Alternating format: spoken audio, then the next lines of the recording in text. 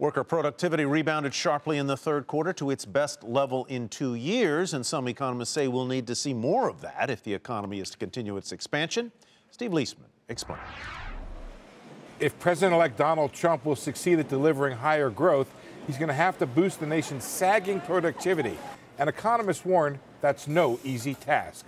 There's really only two parts that go into growth: how much the nation works and how efficiently it works. And how much it works, that's governed mostly by labor force growth, and that's on the decline. So we just have slower growth in the labor force. The baby boom is entering the retirement phase, so we're going to have slower growth in the number of people working. So that leaves growth and productivity to boost growth, and it has been sluggish. Even after a third quarter surge of 3.1%, year-over-year gains in the nation's productivity were flat compared to a year ago. Since 2007, productivity is up just 1.3% on average each year. That's half the growth rate from before the recession.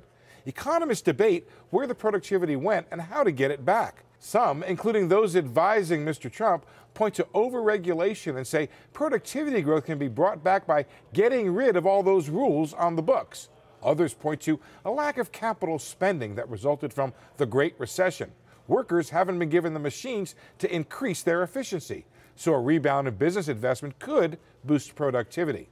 Government spending on roads and bridges is another area to look at. Let's imagine that we had a lot of fiscal spending on infrastructure.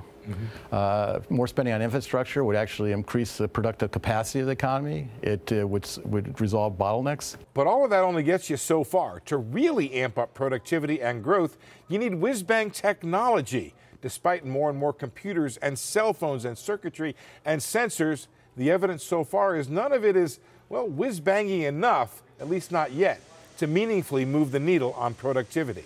For Nightly Business Report, I'm Steve Liesman.